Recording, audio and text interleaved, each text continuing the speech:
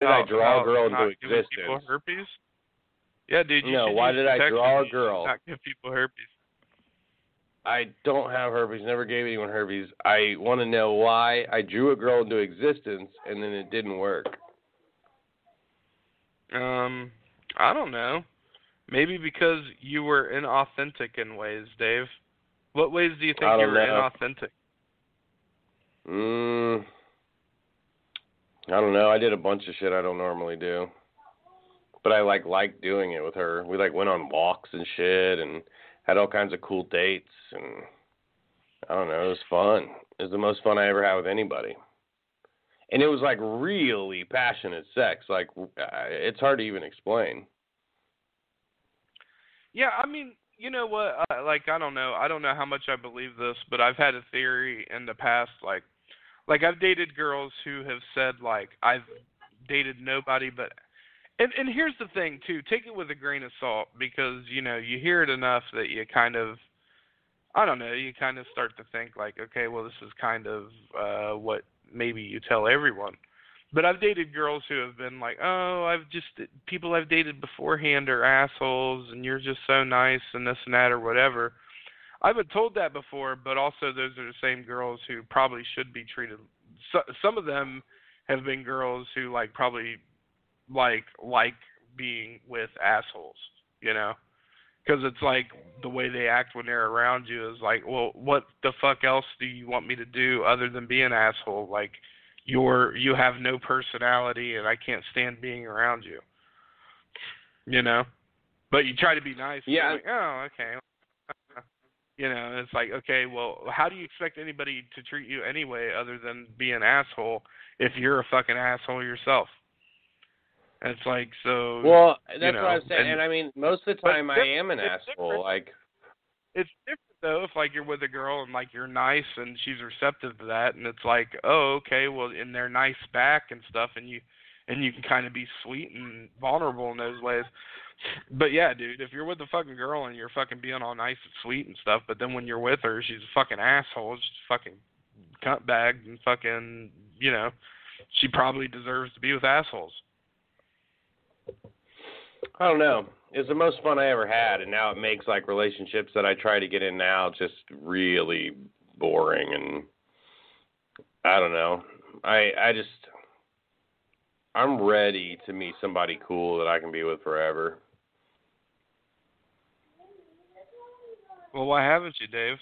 Why haven't you spoken it into your life? Because that's just not real, or whatever.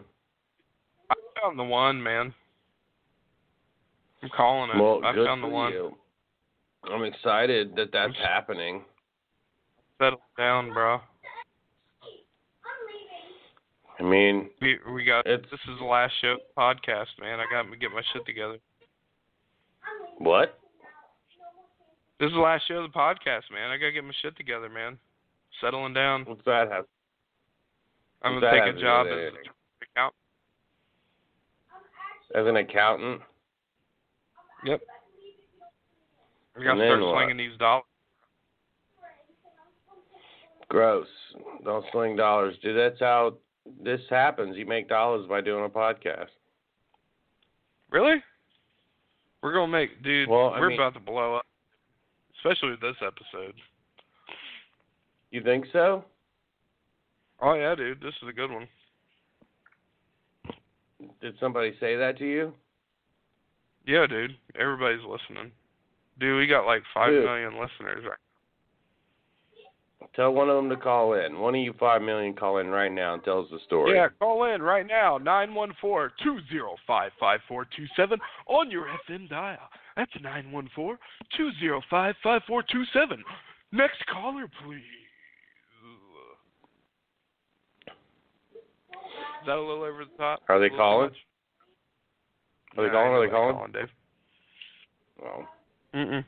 Well, it's fun for me. Nobody's calling. Do. Me and you, we got to keep this going. We got to keep this flying. What do you want? What's your favorite thing about life? That girl who called last week who turned her boyfriend gay should call back. Yeah. Girl who turned her boyfriend gay. Call back. Yeah, her fiance. I wonder why she turned him gay. I don't know. She probably turns all of her boyfriend/fiancés gay. Funny story about that. You know Courtney Love? You know who Courtney Love is, right? I do. Kurt Cobain's ex. She killed him. Right. Before Kurt Cobain, though, she dated the keyboardist for Faith No More. And then like soon after dating her, he turned gay. I don't think you can turn gay. No, like it was like he dated her, then he became gay, and then she dated Kurt Cobain, and then he killed himself as opposed to turn gay. It was like he had a choice to make, and he took the easy way out. That's horrible.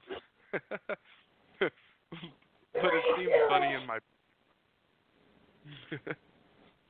Yeah, you're a raging psycho. Yeah, clearly.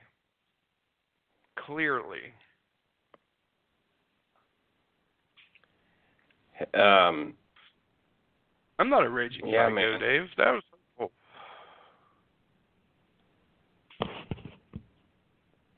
Oh, speaking of which, you know that yesterday was Kurt Cobain's birthday.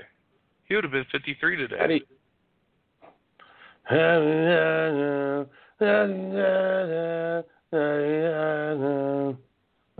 I just did every one of his songs. That was my impersonation. Yeah, I'm not a big Nirvana fan. I mean, I think when I was younger, I liked them just as much as everybody else did, but I wasn't a huge fan.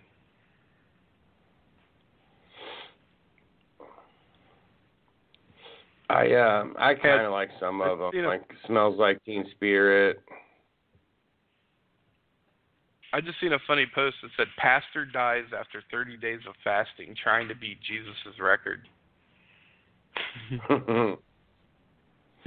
So you just resorted to, you're just looking at Facebook now? You're not even in the conversation with me, huh? I'm in the conversation. It just popped up. Why you gotta call me out like that? I was trying to make the show better. The show's great, as long as you're just a good person. As long as I'm a good person, it's a good show? Yeah, dude, you gotta be a good person. Dave, we've already established multiple times I'm a way better person than you. Yeah. How do I become a better person? What's your advice? Okay. Here's how you become a better person, Dave. First thing you need to realize is life is meaningless. Okay. All right? Life is meaningless. However, you as a human being are a meaning-making machine. And so, even though life's meaningless, you have no choice as a meaning-making machine to go around creating meaning. Now, the good thing about that is that means that you get to create whatever meaning you want, right? Seems kind of narcissistic. But here's the thing, too. You have to create a clearing in your life to where you make peace with everything else that's going on. You make amends with people that you need to make amends with, people that you hurt, people whatever. Even if it's uncomfortable, right? I mean, unless you're going to hurt somebody by doing it, make amends with that so you create a clearing in your life. And once you create a clearing, you can then build and create whatever you want from that. I feel like you I've have to done that. You have to get out of your agoraphobia and actually interact with people. Ooh. That's asking a lot, Bo. I know, right? I mean, it's not really like agoraphobia. It's more like agoraphobia or whatever. It's not really agoraphobia. It's like agoraphobia. Right. See, most people don't understand that. It's just it's agoraphobia.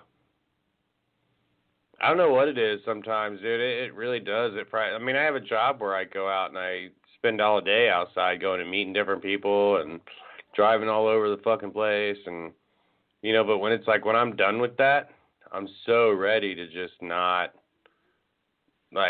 see or talk or do anything with anyone. Well, Dave, I want you weird? to know that, you know what? You're a pretty important person in my life. You know that? Why I do you think that? you. I appreciate you too, it's pretty dude. cool. It's pretty cool. Like, there's a number of different cool things that is happening currently in my life that wouldn't have happened if it wasn't for you being around. That's cool. I mean, we both done that for each other then now. Yeah, see? You got a pretty See, I cool pay job, back and that my had debts, something to do dude. with me. Oh, yeah. Yeah. I appreciate that. I met the girl I drew through having that job. Oh, really? That's been since you worked there? Yeah. Oh, yeah. I met my current girlfriend through you in some weird... Yep. And that's because I had this job. Yeah. So, like, if I hadn't hired you, like, this whole thing wouldn't happen. Right. That's pretty crazy when you think about it, dude.